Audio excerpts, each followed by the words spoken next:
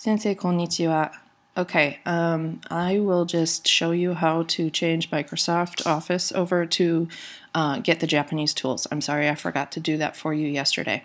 If you can go to your applications folder, on your computer it will be that big A, the blue A button down here at the bottom, and you can click on it and then go to the black folder called Microsoft Office 2011.